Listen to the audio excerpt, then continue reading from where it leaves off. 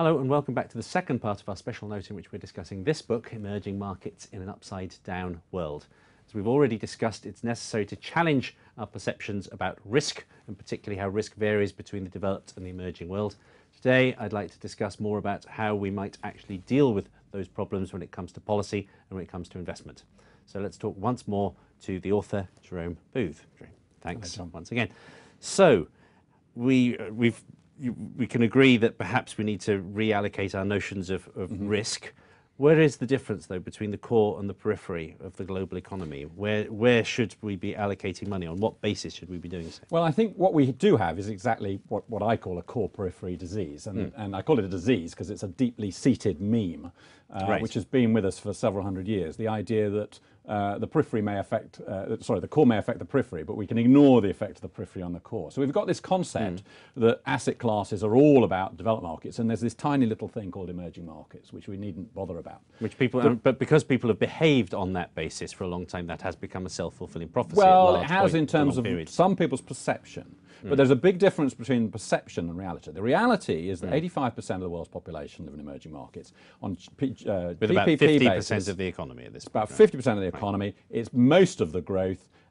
It will also be driving things like the purchasing power of our pensioners in future. If you are, say, living in the UK or another developed country, particularly the UK, for example, as an open economy, and you're thinking about your pension retiring in 20 years, what you actually want is not £2,000, because we might have a bout of inflation like we did in the 70s, by the way, in the interim, which is not that unlikely. And so £2,000 might buy, a loaf of bread. What you actually want is the ability to purchase your, cars and fuel and food. And by that time, maybe 50% of those things will be produced and bought and sold mostly in the emerging world, and they will be pricing. So we have to think of the liabilities as being in the emerging markets. We have to therefore think that if we're not there, we're actually taking a risk. Okay, now on the subject of liabilities, let's take a look at debt. Yes. And this is this again is a chart that perhaps challenges perception. Debt is steadily decreasing, only slightly bobbled up after the crisis in the emerging world, and rather more than steadily increasing in the developed world. That's right. How does this imbalance get itself redressed? This is a very, very important macroeconomic reality, and this is just the public sector debt. If you include private sector debt, then the debt to GDP in the UK is about 500%. Yes. And on average, it's about 10 times. It's about 250% in developed countries versus 25% in the emerging world. And it's because of this huge debt build-up that we have all these austerity measures. We're facing years, if not more than a decade, of low growth. And it's in the emerging markets where we have all the dynamism. It's also this difference which gives the power to emerging markets, because they're the net creditors, and they also are where you're going to see much more growth. So we should be. People often talk about this in rather Manichaean terms with regard to the Chinese. China has been lending an awful lot of money to the US, and that gives them a certain degree of power in the relationship. Yeah, absolutely. We have suddenly the Chinese, the Russians. We're in a period where with events in Crimea. The Russians have got enough reserves to cause a serious disruption to the US Treasury, and therefore the dollar. We can illustrate reserves for you on this shortly as well. Yes. Again, very dramatic how those reserves have increased. And again, doesn't include the sovereign wealth funds.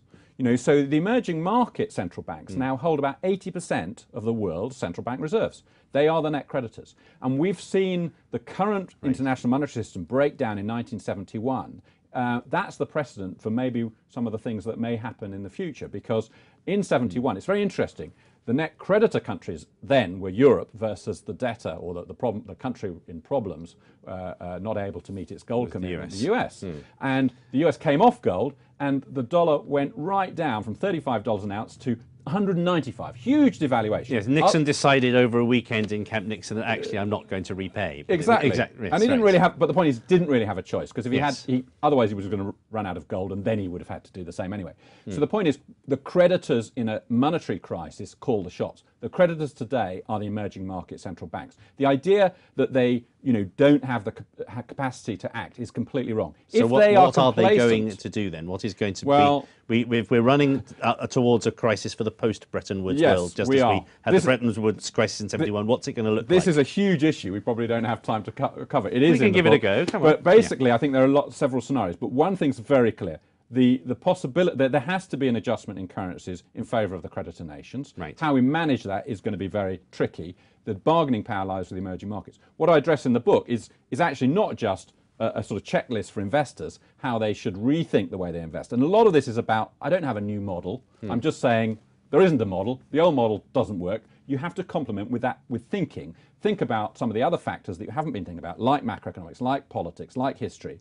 But also for the policymaker, I've got a huge checklist, both for developed and developing countries, and then the impact of that for investors. And the issues of, developed versus EM debt is one of those issues which will drive the policy process of what happens to currencies. But in the very long term, I guess the final question, you see emerging market currencies steadily gaining, and the dollar and the other big Western, if we have to use the word Western for want of a better word, I call them currencies, heavily indebted developed countries. Yeah, so the yen is also in there, which perhaps isn't that you see an inexorable progress of strengthening for the emerging market currencies. I think it's not just that. I think that's true. I think it's also the case that we have to realise that rich countries have got a huge debt burden, and they are not going to just pay it off through growth. They are going to rob their savers, they're going to rob foreign savers, and they're going to do that through a combination of financial repression and or inflation devaluation. And it's at the moment the strategy is to do financial repression, which is in other words keep negative interest rates low but negative. If that kind of fails, because the bond markets demand a higher real interest rate, then you've got the potential of a 1970s type scenario, and that would accelerate this devaluation process. But one way or another, real prices are going to adjust, and the purchasing power of the emerging markets is going to increase. The exchange rates in real terms are also going to increase. Okay, Jerome, thank you very much indeed. That was a fairly complete statement of some very provocative but very difficult to deny beliefs. The rest of them are in this book. I hope you found that a useful and interesting conversation. I know I did.